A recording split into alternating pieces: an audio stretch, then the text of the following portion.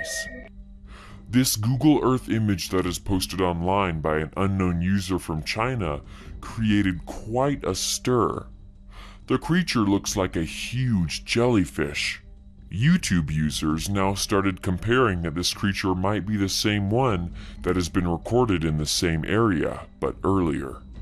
The video posted on YouTube shows an unidentified creature diving in the depths of the ocean as its body wriggles with the current. The creature shows off an impressive body structure with 2 outstretched wings.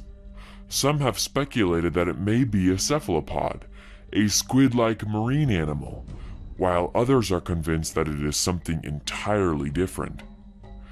What do you guys think? Let us know.